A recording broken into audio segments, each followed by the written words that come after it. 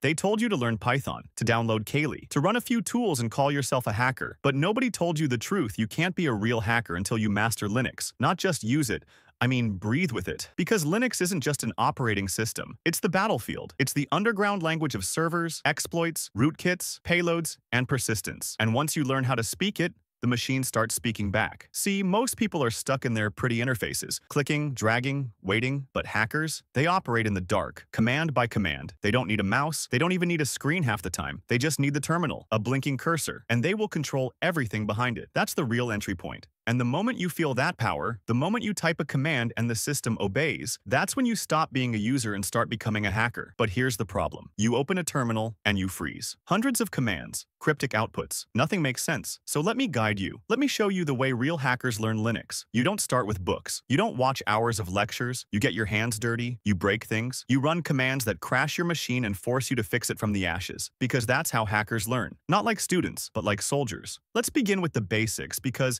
you open a terminal. But where are you? You're in a directory, a folder in a massive tree. The root? That's slash. It's where everything begins. Go deeper and slash bin holds the binaries. Slash etc, the configs files. Slash var slash log, the truth. Logs that expose everything that's happened. Want to find the shadow file? It's in slash etc slash shadow. Storing password hashes. Guarded, but not unreachable. Need persistence? Drop a script in slash etc slash init.d or hijack a cron job from slash etc slash cron.d. Understanding the Linux file structure is like knowing the blueprints of every building you plan to break into. Once you know where everything lives, hiding, manipulating, and exploiting becomes second nature. But structure alone isn't enough. You need access. That's where permissions come in. Every file in Linux has 3 levels of permission: owner, group, and others. Each level controls 3 actions: read, write, execute. You'll see it like this.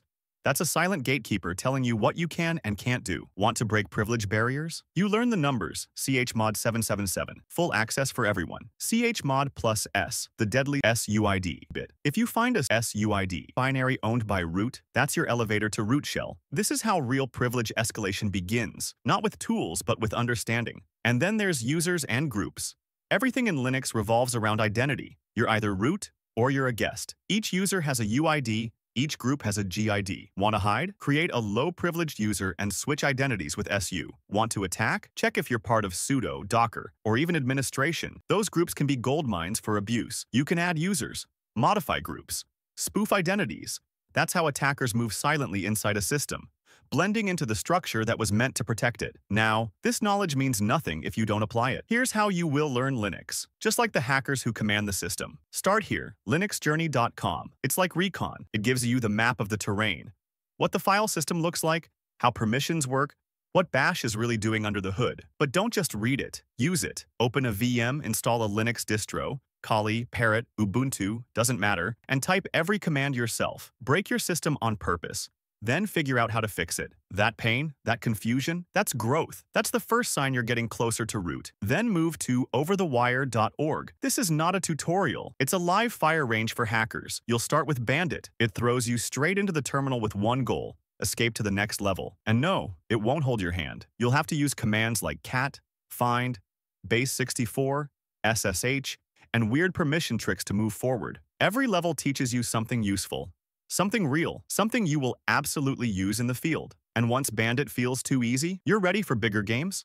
Leviathan, Narnia, and Krypton. These challenges are brutal. You'll deal with privilege escalation, binary exploitation, file injection. You'll learn what it really means to own a Linux box, not from the outside, but from inside the system itself. But don't just stop there. If you're serious about this, you need to pick your path, because Linux is not just one thing. It's a weapon, and how you use it depends on what kind of hacker you want to become. If you want to be the one who breaks systems, focus on exploitation. Get into Kali.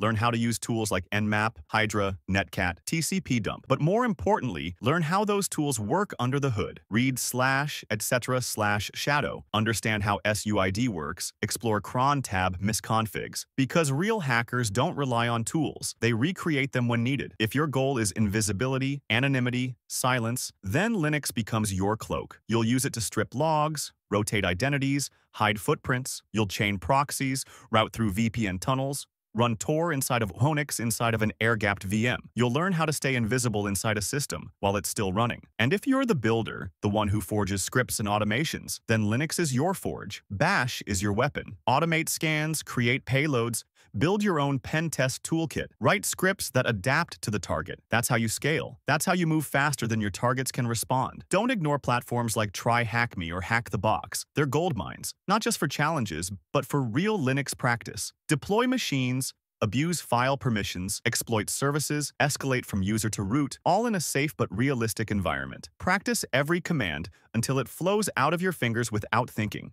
You're not learning a language anymore, you're becoming fluent in control, and eventually the terminal will stop feeling like a tool and start feeling like home. That's when you know. That's when it clicks. When you log into a Linux server and nothing surprises you. When you read a config file and see the flaw instantly. When a machine becomes a puppet and you're pulling the strings. That's the point of all this. Not to look smart, not to play hacker, but to understand the system so deeply, so completely, that no configuration, no service, no defense can stop you. Because you've trained in the dark. You've learned Linux like a weapon. You've failed, broken, rebuilt, and risen again until the machine stopped resisting you. So if you're still watching this, here's what you do next. You install Linux today. You run one command you've never used before. You crash something. You fix it. You take notes. You start your journey. Because out here, in this world, the one who commands the terminal owns the game. If that hit you deep, like subscribe and share this with someone who needs to hear it. And drop a comment below. What was the first Linux command that made you feel like a real hacker? This is Hacker's Arsenal, and this is just the beginning. See you in the next one.